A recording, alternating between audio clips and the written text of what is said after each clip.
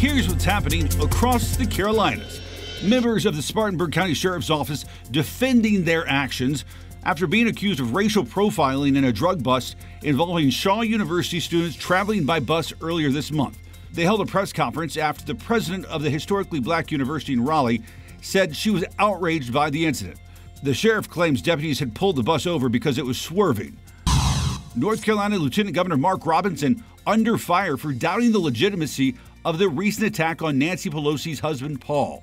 In a social media post on Saturday, Robinson wrote, "I'm sorry, Paul, I don't believe you or the press," along with an image of a fake Halloween costume of a man wielding a hammer. The Republican has not yet publicly responded to scrutiny over that post. U.S. Secretary of Defense Lloyd Austin will be in Fort Bragg today to welcome home the 18th Airborne Corps from their recent deployment in Europe. Austin once commanded units at Fort Bragg during his career, including the 18th Airborne Corps. He is the first African-American in history to serve as Secretary of Defense. And that's what's happening across the Carolinas.